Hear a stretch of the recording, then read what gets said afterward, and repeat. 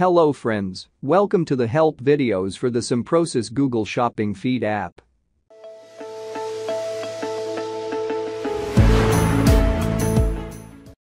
In this video, we will see how to install this app on your Shopline store and complete the integration process. To begin with, we will open the Shopline App Store page and type Google Shopping Feed in the search bar. For demo purpose, we will install the app into our demo store and show you how to integrate it. Once you tap on Install App and accept the privacy policy, you will be asked to authorize the install. Moving forward, you will be redirected to the app's interface, from where you can now link the app with your Google Merchant Center. Kindly use the email address that has admin access to the Google Merchant Center you wish to link the app with.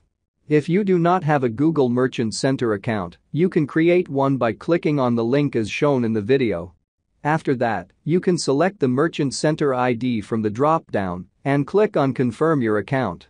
If you are linking the app with a multi-client account, kindly select the parent account in the first drop-down and then the required sub-account from the second drop-down.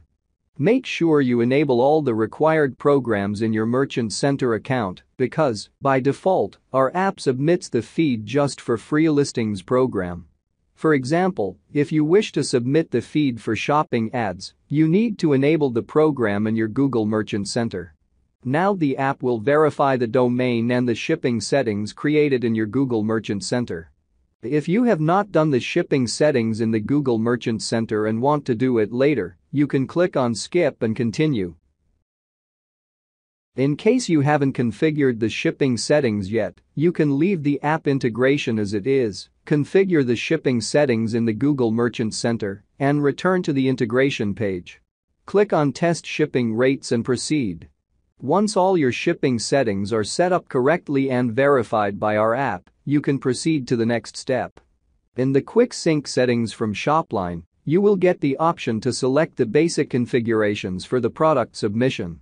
Moving forward to the advanced integration, you will have to select the options you want for the product submission. For example, here we are selecting all products. If you want to submit a collection, then you can choose products from a collection and select the required collection from the drop-down. Other settings for title, description, variants, inventory, product image option, and additional images can be selected based on your preferences. The next is the default settings option. Please note that the default settings option must be used only when you want to apply the same value to your entire catalog. Now in Google Sync settings, you can enable or disable the sale price and UTM tracking parameters based on your preferences.